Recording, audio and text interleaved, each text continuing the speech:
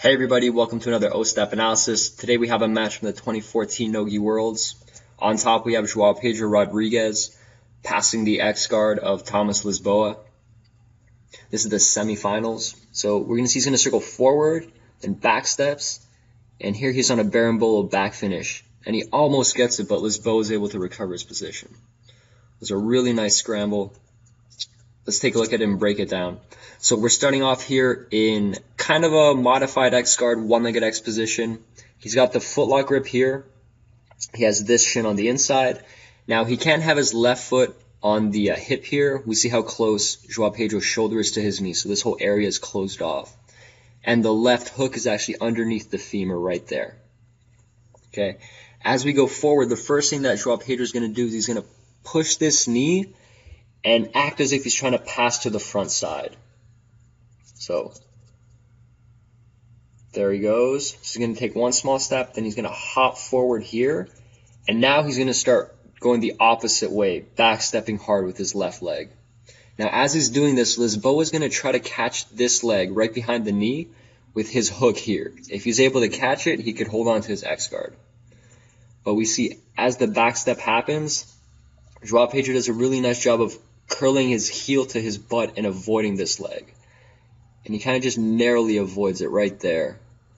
So you see that hook wasn't able to get it, and there goes the back step. Now, oftentimes when you see back steps from X-guard, the foot lands somewhere around here, and you try to finish on the side of the opponent's body.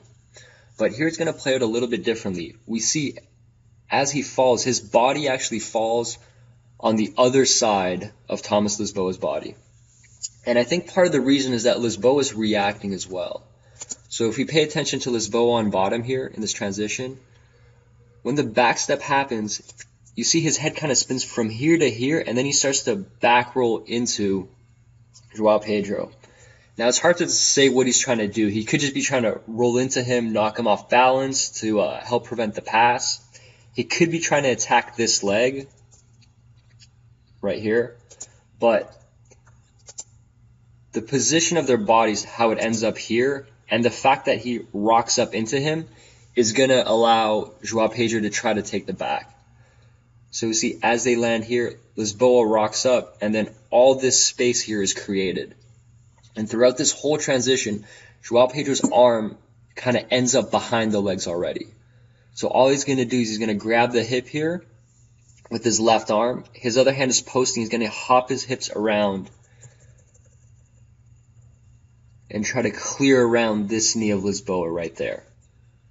So as he hops around, you see his right arm reaches deep for the grip. And now he's in a really nice position. He'll probably be trying to look for the hook with his right leg here. But as we see, Lisboa does a very nice job of defending. He's going to get his upper body up off the mat.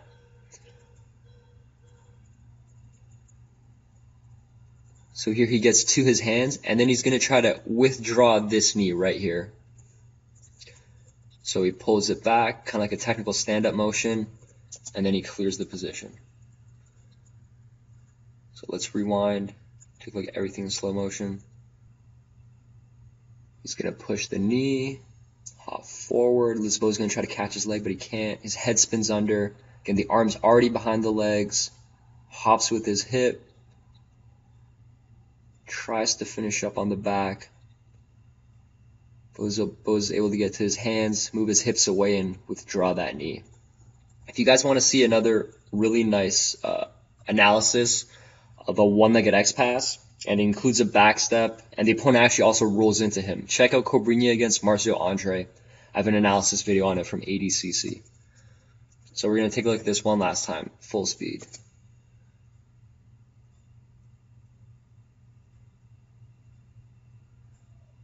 What a great transition. So I hope you guys like this analysis. For more, please subscribe to my channel. Follow me on social media. If you guys didn't get a chance to, check out my previous episode with a really nice leg lock battle from Vitor Oliveira and Enrico Coco.